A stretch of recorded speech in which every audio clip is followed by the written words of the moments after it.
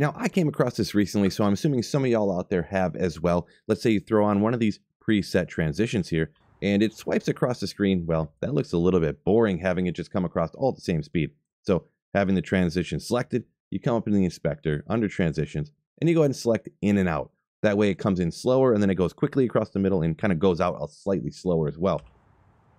But that didn't really do much of a change. It really looks not much different than it did the first time. Well, I have one here that I already adjusted, and I think that looks way better. It's a subtle adjustment, but I just think it's way better looking. So I'm going to show you how to adjust that right now after you hit the like button and subscribe up to the channel. So we have that same first transition right here.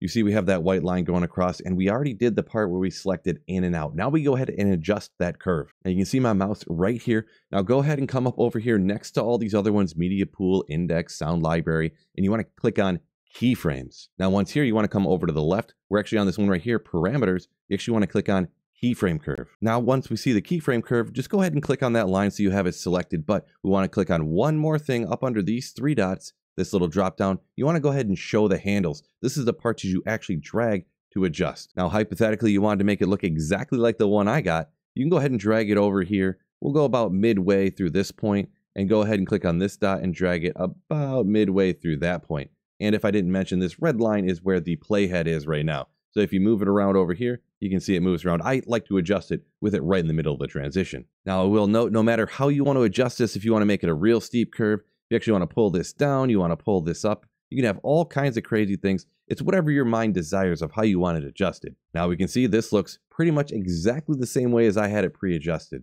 Now I would highly recommend, so you don't have to do this every time, go ahead and right click on the transition down here in the timeline and go down to create a transition preset. Now you can go ahead and name it whatever you want and go ahead and click OK. But where are we going to find this? Now, when you're looking in the effects library, it's a transition, so it's obviously going to be under transitions. You go ahead and scroll down to where you have user right here, and there's the transition we created right there.